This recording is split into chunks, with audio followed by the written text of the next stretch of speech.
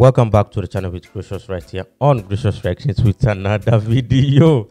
Guys, I've been off your screens for a very long time. It's been a whole lot in my life, Charlie.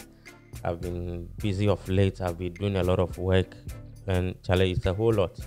So I can say everything here. So that's it. I'm back again on your screen, thanks to God. And today's video is proudly sponsored by Navantrix Consult right on your screens.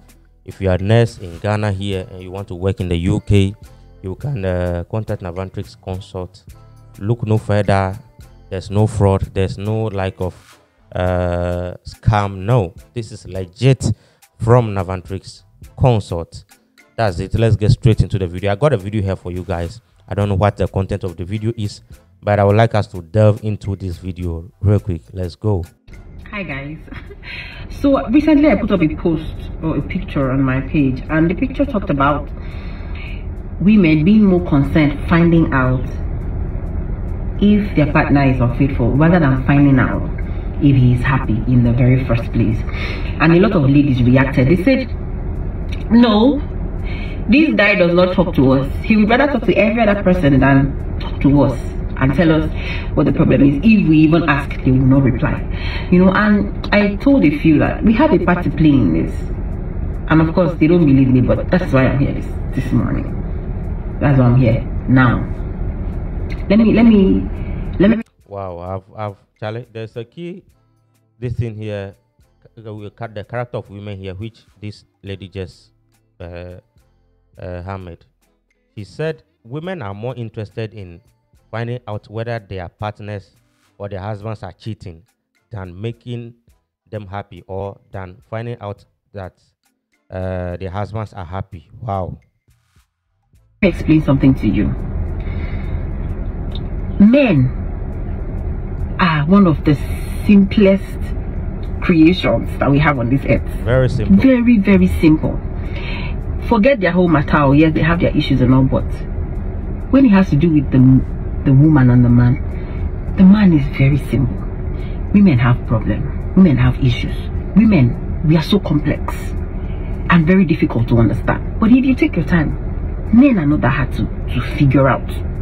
This is what this is what we have been preaching for so long, like seriously. But a lot of ladies don't want to understand us because they feel like we are attacking them. We are women haters and stuff. No, this is coming from a fellow woman. Let's go. On a very serious note, okay, let me even start from this. Take for example, men are people that like their things straight to the point, direct. Sharp. If you ask a man, what are we having for dinner? The man will tell you, we're having beans for dinner.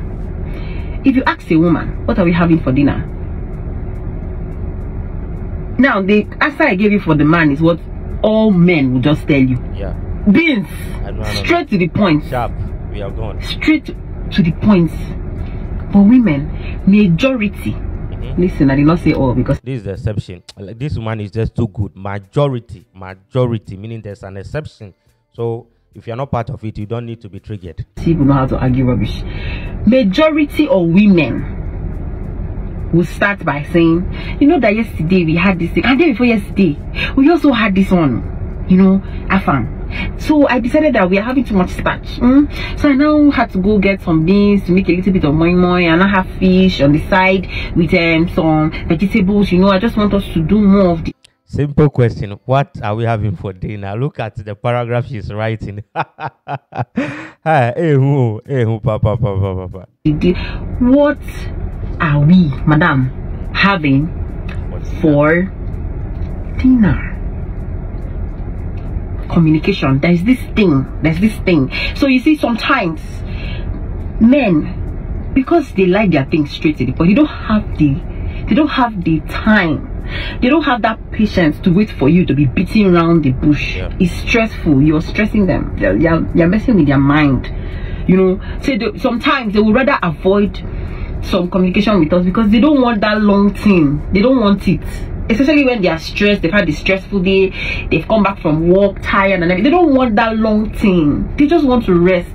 That's one. Number two, misunderstanding and misinterpretation of what they say. You have a dress in your house. You wear this dress all the time. Almost if you barely enter the house, mom, that's the easiest free thing. You just throw your body. And you know women, you know how we are. That free thing is always really, really free indeed. Big, sometimes all over the place, just there. And because of how much we wear it all the time, the rate at which we clean it up or wash it is not so regular. We can wear it for like 3 days or 4 days before we wash it. Sometimes you take it to the kitchen. So this thing, it can, you know, bring up some funny smell. And then a man, one day you wear it, and your husband just looks at him like, honey, I don't like this dress. Straight to the point, like, boom, I don't like this dress. One time. And then the woman automatically, listen to me. Oh, what did the man say? I don't like this dress. What did the woman hear? I do not like you today. Bam. Wow. This woman is telling us how ladies think. How they interpret words from men.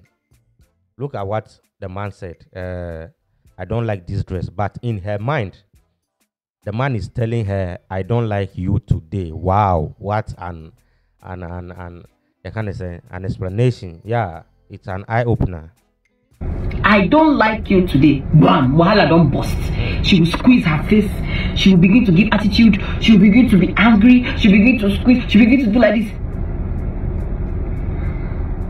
Because what a woman would have said to the man is, honey, you know that this clothes, you wear it every time, and it's now looking old. See, this place has small hole, and now because of how much you wear, it's now looking that even when we wash it, it still doesn't look clean because it's old. Throw it away now and find another new house clothes. So this is how we would have said it, but this is how they said it, straight to the point, and we heard it a different way entirely, which will now cause problem when the woman will now start to squeeze her face, bang the door, sigh, walk 2 or 3 as she's passing down. Honey, what is it? Nothing. What is it? Nothing. What is it? Nothing. Charlie, that thing gets you thinking, you know. It gets you thinking, but there is something. There's nothing, but you are frowning. There's nothing, but you are frowning.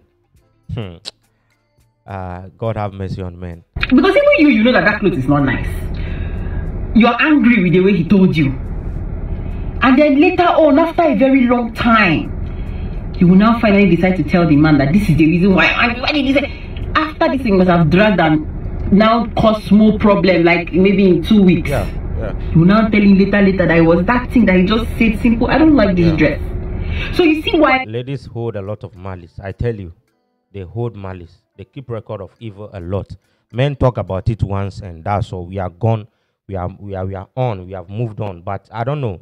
Ladies keep malice a lot. And it's so bad because you have a quarrel, you have a misunderstanding, something that is, let's say, a year old, 6 months old, 3 months old. She will go and bring that thing back. And men, we hate that thing. We hate it. We hate it a lot. So if you're a woman and you're watching me, just limit it because it kills your husband. Yeah.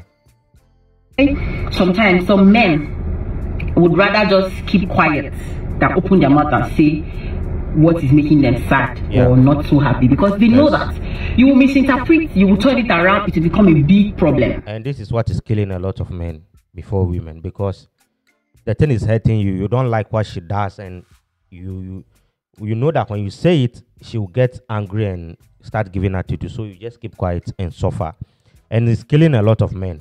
It's very bad, very bad. So if you're a man, try hard to also find a way of saying it, and then for peace to reign. Let's go. Big one. Do you understand? So I'm trying to give you I'm trying to make it as innocent as possible. This is how simple it is, but because of these small things that happen over time, it makes people scared to talk. You turn that safe space your home is supposed to be into a judgmental zone. So he's scared, he's careful. Before you do anything, he has to think of how this thing will play out. I hope she will not get angry. I hope it will not turn out like this. And then before I go, the last one where you will make this man to stop. In fact, I will not say that one now. I'm going to come back for that because I don't want the time to go too long. These are just a little. I think I should just peep into what she wanted to say. This thing, it keeps a lot of men from coming back home after work. this attitude of ladies, it keep them away from coming back home, like when they close from work, because they know that, hey, I'm going to the house. Like there's tension in the house. They feel uncomfortable when they are around, but when they go outside with their friends, oh, they laugh. When they go to work, they are excited.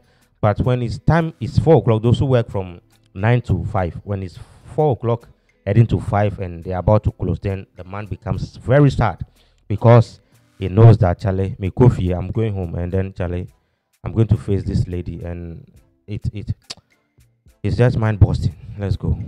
Small reasons why this man will talk to people outside. I will not talk to you. Yeah.